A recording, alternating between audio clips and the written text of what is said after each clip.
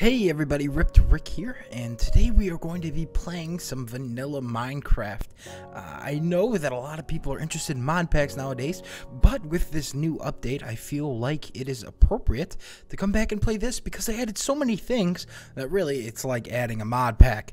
I played a lot of vanilla Minecraft. I used to play Minecraft on a laptop, making mods very difficult to play, so this series is just going back and having a good time with the game that I originally fell in love with, plus a few new things that they added in 1.8.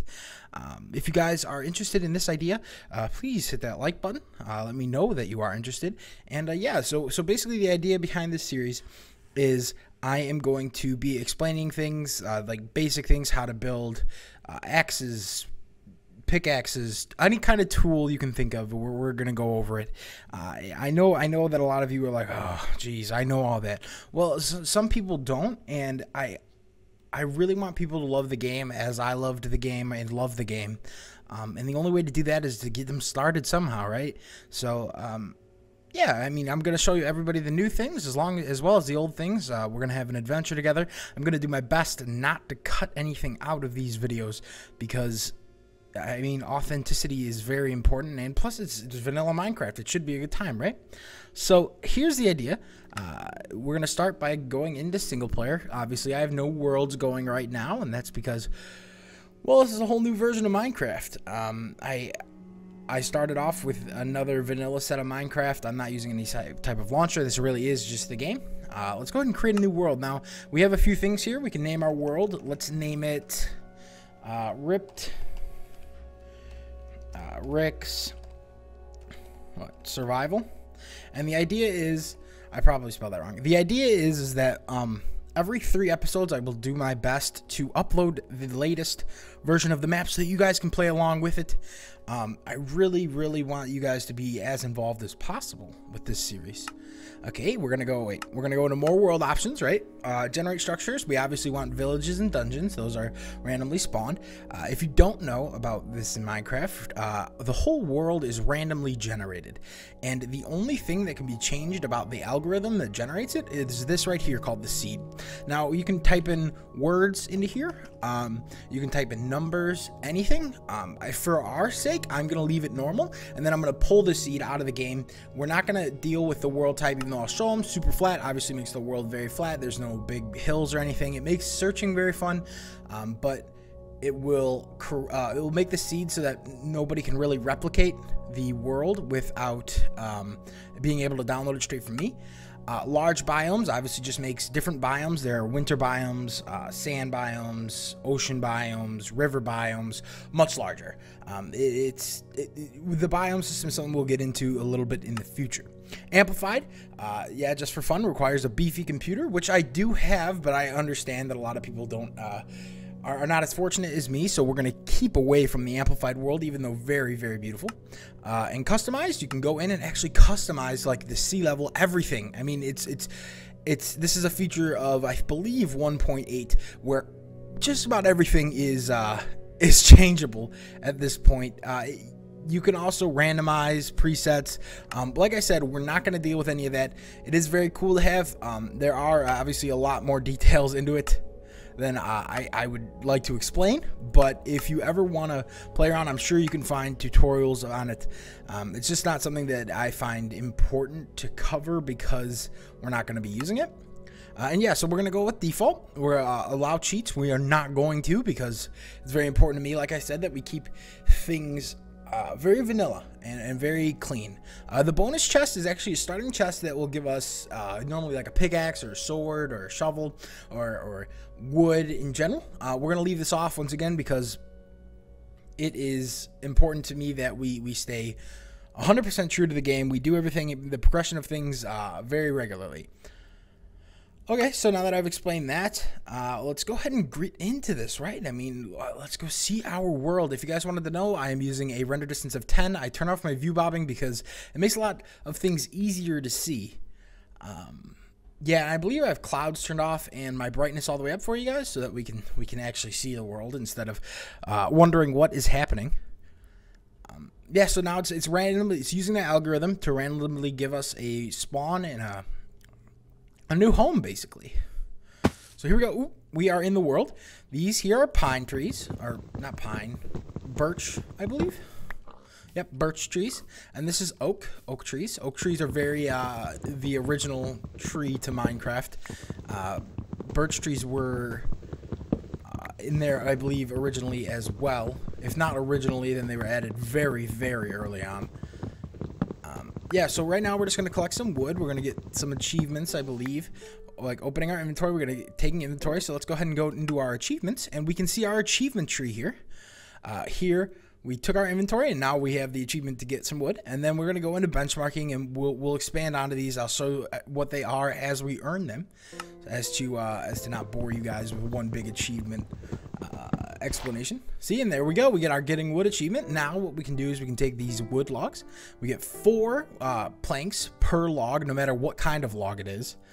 And so we get 4 planks, and then if you put them in a 2x2 pattern like this, we get our crafting table, and there is benchmarking. That is the achievement for making our first crafting table.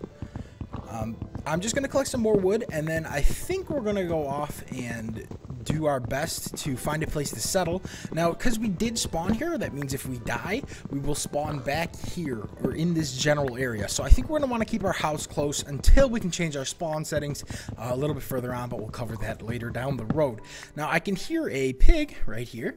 If you guys don't know, pigs have 10 hearts of health. Half of what a player has, so he has 10 health, but 5 hearts. I apologize, that was a misspeak by me.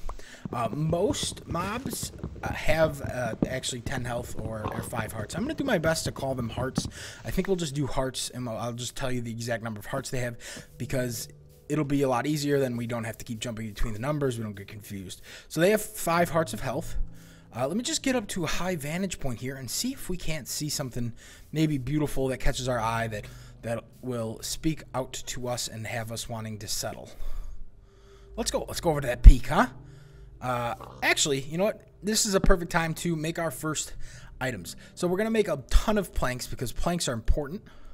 No matter what, you're going to need planks. Now, in order to get sticks, you need to do a 2x1 pattern like that. So you get a bunch of sticks. We'll make a few more just in case.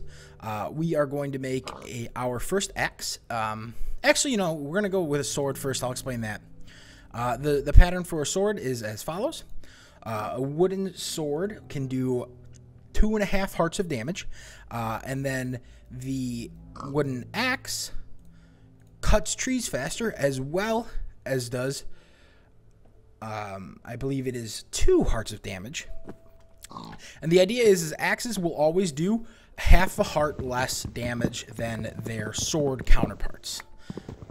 So that's a good thing to keep in mind, just, you know, when you're PvPing or whatever you wanna do, or even killing animals, defending yourself from mobs.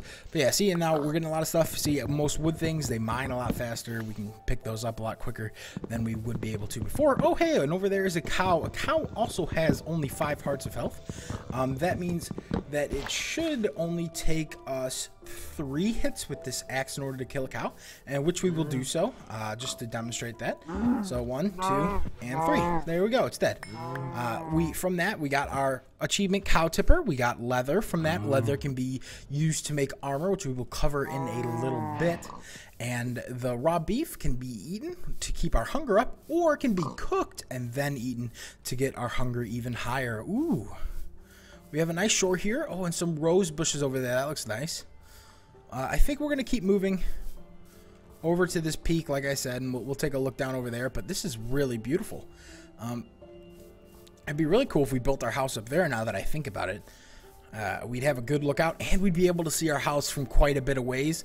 And that is always a great thing to have when you're early on into the game. And, ooh, and you want to make sure you don't get lost, because getting lost in this game is clearly very easy. I mean, I don't know where we spawned. We spawned over in that direction, but I don't know already. It's very easy to get carried away. Now, I said ooh because if you can see out in the distance over there, we can see a jungle biome. Jungle biomes are very awesome. They have a lot of explaining to go with them. And this place is actually beautiful, with this curve out here. And wow, yeah, this is awesome. So I think what we're going to do is we will I don't know about settling on top of the hill. I think we're going to actually settle over here on this one. And then what we'll do is we'll put like a big totem pole or something really cool up here at one point in order to signify where we're going to live, or where we are living, so that, you know, if we're ever running from the mobs, we can make it away. Now, this is a new stone that I can't quite pick up yet, but I'll show it to you guys in a bit. Don't worry. As you can see, I mined some dirt there. But our main priority right now is bunkering down for the night. We don't really have time to build a really nice house. So what we're going to end up doing is we're going to make ourselves a shovel by using this recipe right here. If you're wondering what the green bar below the axe I have right here, that is our durability. Now, an axe's durability, I believe, is... Hold on. Give me a second here. An axe's durability is, for wood, it's 60 uses. The number does change depending on what material it is made out of. So just keep that in mind. And we're also going to make a pickaxe, which I believe also has a durability of that many uses. Give me a second here. I'll go ahead and check. Yes, that is 60 as well. I believe they are matched across the board with all tools. Ooh, you know what? I should not leave my crafting table up there because I got a feeling we're going to need it. And we got to use wood sparingly at all times. So let's go ahead and get on top of this tree. We'll dig our way down. And then we will bunker in for the night for sure. Okay, and now that we are coming to the bottom here, I think what we're going to do is we're going to burrow into this wall here with our shovel. Because watch, see how fast that was? Now if I do this, a little bit slower. That's the idea, is that's why we make tools. Tools speed up processes by a lot. Like this stone, you would not be able to collect that stone if you just hit it with your hand. You see how much slower that's going? That's why we have to build the tools, and depending on what tool you're using, I keep jumping blocks there, I apologize. Depending on what tool you're using and what it's made out of, the speed will change. So if I have a diamond pickaxe, it's going to go a lot quicker than a wooden pickaxe, of course, and it's going to have a lot higher durability.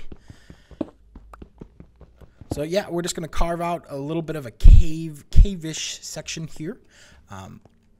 But first, I think we should cover our backs, because we need to be safe. Now, the way I did that, it was 2 by 3 in the crafting table. If you didn't see it, I did it very quickly. And if you're wondering how I am actually spreading things out so quickly, if you left click or right click and drag, it will spread things out by 1.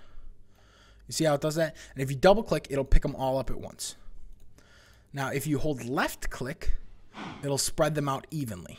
You see how it does that? Where it does 2 in each. If you hold down left click and drag, it'll do it like that. And then once again, double clicking will pull back.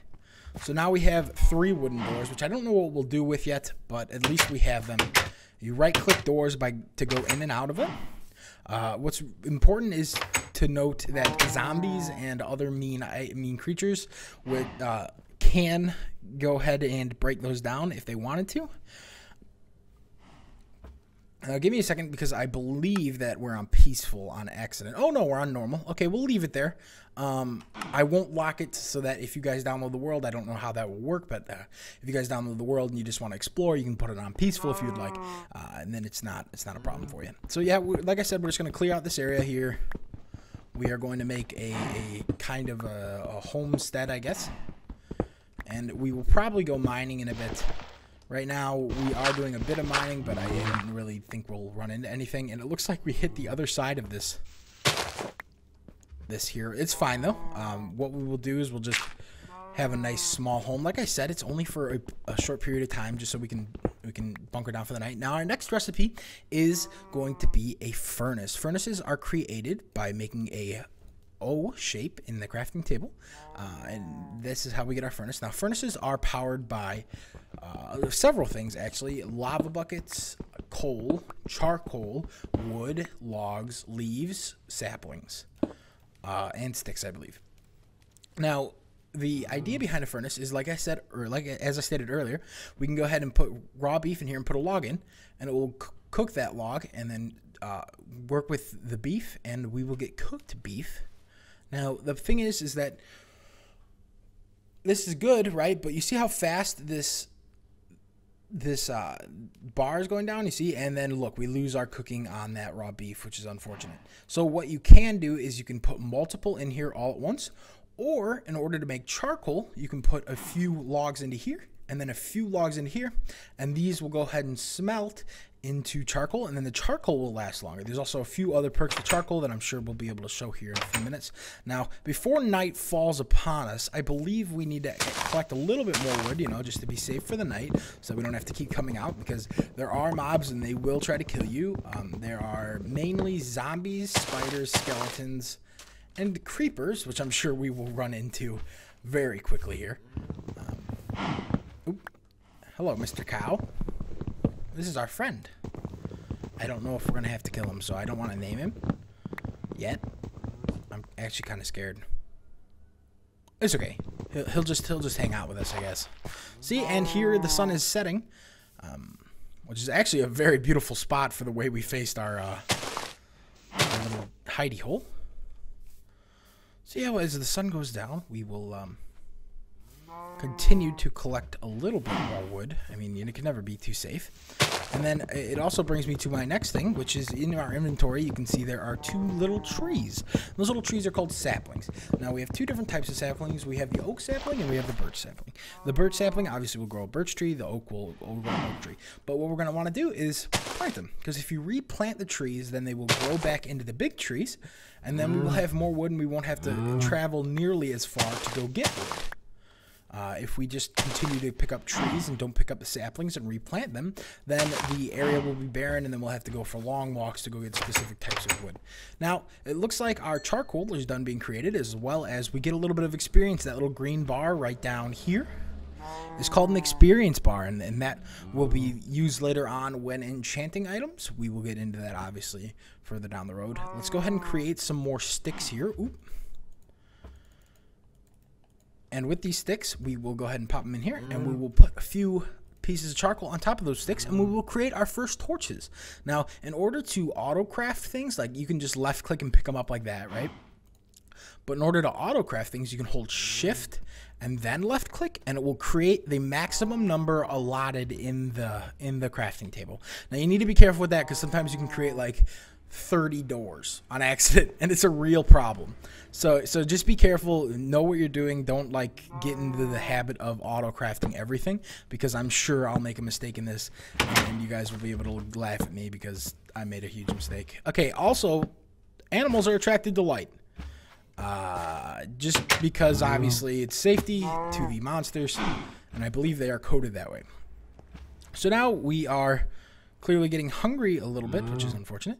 So let's go ahead and eat our first piece of steak. Steak is one of the highest, one of the best food sources, I should say. It will heal you or it will fill your hunger quite a bit and saturate you quite a bit. Saturation and hunger are 2 different things. Saturation is the amount of time that hunger will stay up, and hunger is clearly just the bars that are the little like lamb shanks, it looks like, in the bottom right next to our hearts. So now we're going to go mining down a little bit. Actually, I'm getting kind of sick of using this pickaxe, so why don't we go ahead and create our next step of a pickaxe, which is taking cobblestone and doing the same thing we would with the wooden planks, but with stone. And boom, we have our first pickaxe. We have our first achievement. Let's go ahead and check that out. As you can see, we're moving right along. We're getting an upgrade, and that moves into overpowered. Build a notch apple. Ooh, that's interesting. We'll have to do that for sure. We also have Hot Topic done. We need to acquire hardware, which is smelt some iron, and ooh, we got to go catch some fish. That'll be a good time. Okay, so remember, we need to place torches, because if you don't place torches, mobs have the ability to spawn, and we don't want mobs in our base attacking us, especially when we're so underprepared currently. So yeah, we're just going to keep digging down. There are a few basic rules to Minecraft, which is silly things like don't dig right below you, because random caves do happen. They randomly spawn around the world, and if you fall into one, you can die. They can be very deep. There are caverns. There are lava in the caves, and it's just a lot safer to go down in a general direction. one that you can obviously see where you're going to be stepping next rather than going straight down, or even sometimes straight up can be very dangerous, even though they have implemented a few things in order to make it a little bit more safe. We're going to head up to the top of the stairs here, and I think we're going to call it an episode here, you guys. Thank you so much for watching. It's nightfall. Hello. That was, look, hello. It was creepy. Anyway, sorry. Yeah, thank you so much for watching. See, and there's our first mob we can see out there, a little spider. I don't like spiders. Spiders, I believe they have, what is it? Somewhere near 6 hearts of health, I believe. I'll have to do more research, but I believe it's 6 hearts of health. And they become peaceful during the daytime, so we may see them out during the day. They won't burn alive like zombies or skeletons will, like I said. Oh, and there, over there, we can see a squid if you look really hard, but we'll get into those guys in a little bit. Like I was saying, you guys, thank you so much for watching today. If you enjoy the series or you look forward to the series, please remember to hit that like button. If you have not already, please remember to subscribe if you enjoy the channel in general. And yeah, have a great day.